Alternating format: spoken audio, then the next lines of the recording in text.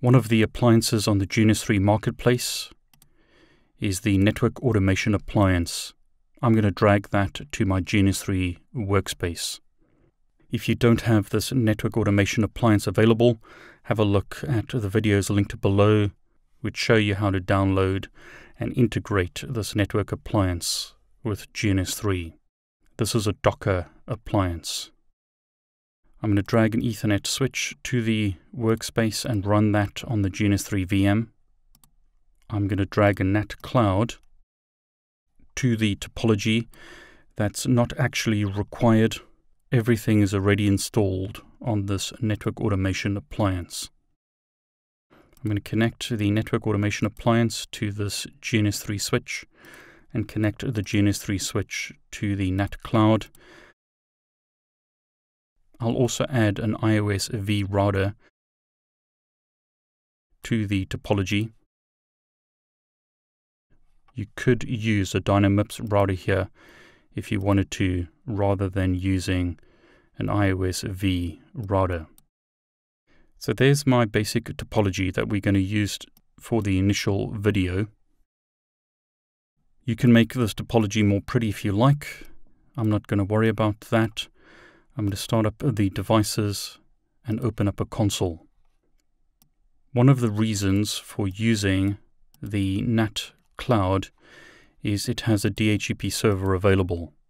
At the moment, the network automation appliance doesn't have an IP address, so I need to edit etc network interfaces and remove the two comments on these lines, and then I'm going to save the file. So cat etc network interfaces. Notice those two lines are uncommented. That means that the device will use DHCP to get an IP address. I'll shut the appliance down and start it up again and open up a console. Close the old console. Here's the new console.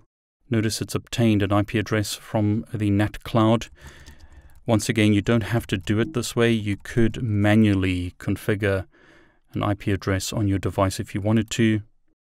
I'm just doing this so that I can access Google and the internet if I want to. It's not really required in this topology. Now, I've been asked this question many times by network engineers in the initial Python videos. I've had responses and questions saying things like, "But David, this is so much work. I can do this quicker by typing on the CLI." Now, that may be true when you've got one device.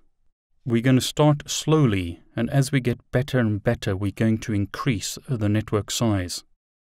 Don't lose sight of where we're going.